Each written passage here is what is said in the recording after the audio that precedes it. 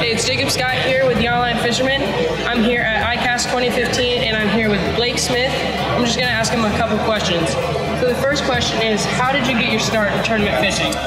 Basically, I'm a dual. I fish fresh and saltwater. So I spend a lot of time, I'm from Central Florida, so I spent most of my days bass fishing, went into professional red fishing, and then actually started professional bass fishing at the same time. So being in Florida, we have the ability to do both. So I've just been blessed to have a great fishery, fresh and saltwater, no matter where I go here in Central Florida. Now, when it comes to lakes, like if you could fish any one lake for the rest of your life, what would that lake be?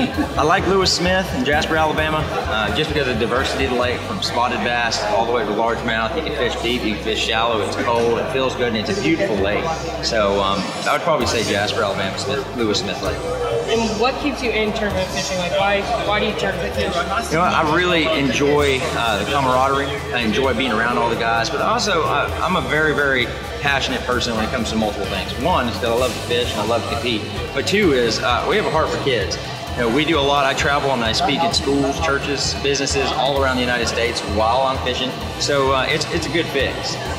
And I know you're sponsored by Halo Rods.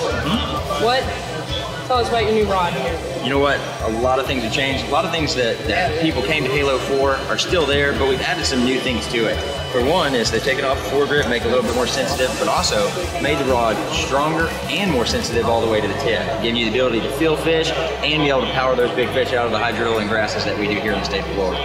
Yeah, I think that's about it. Thank you very much. Good deal. Thank you. Have a good one.